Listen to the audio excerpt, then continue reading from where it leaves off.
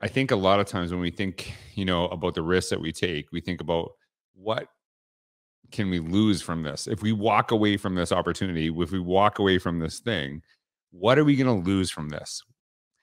But I don't think we think enough, and I certainly wasn't. We don't think about what could I gain if I walk away from this. What could I act? How could this make my life better? And what could I gain from this? And I think a lot of times we talk about regret. We talk about things that we did. But if you look back on your life and you think about opportunities that you didn't take advantage of, I guarantee you'd find a lot of regret there. And I would love to say I jump on every opportunity. I talk to every person that I wanted to talk to, but I've done it a lot. I've jumped on opportunities. I've learned over the years that it's always great to ask a question, even when it's most likely you're going to get a no, just to kind of put yourself out there and share those ideas, because you just never know what possibly good thing could happen. So as I'm kind of talking through this and sharing, I think about some of the risks that I was willing to take to move away from things that weren't not necessarily making me miserable, but weren't making me happy, that weren't bringing joy to my life each day. And I don't necessarily think that every job in the world should, like, every kid should follow their passion. I think that when we talk about career, I think, some people, a job is what they make money with, and that's it. And everything else in their life is what brings them joy. And that's awesome. If that's what gets them up in the day, that's great.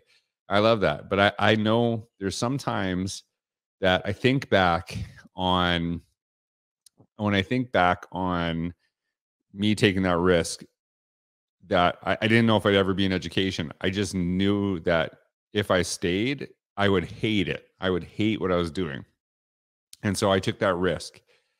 And recently I was speaking at a conference, and I'm going to tell you, getting up on stage and doing a keynote, I love it. I honestly remember watching, somebody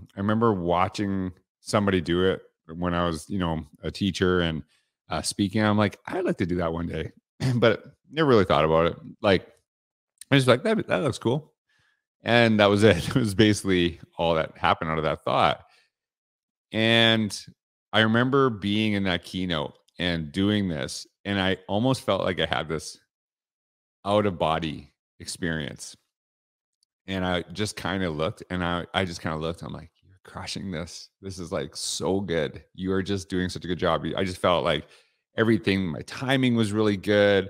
The audience was really excited about what I was sharing. I could just feel the energy, and it was like I was giving energy to the audience. The audience was giving energy back to me. And for me, there was just no better feeling than in that moment to feel I am like doing something that I am truly meant to do. I just feel it. I just feel this emotion right now.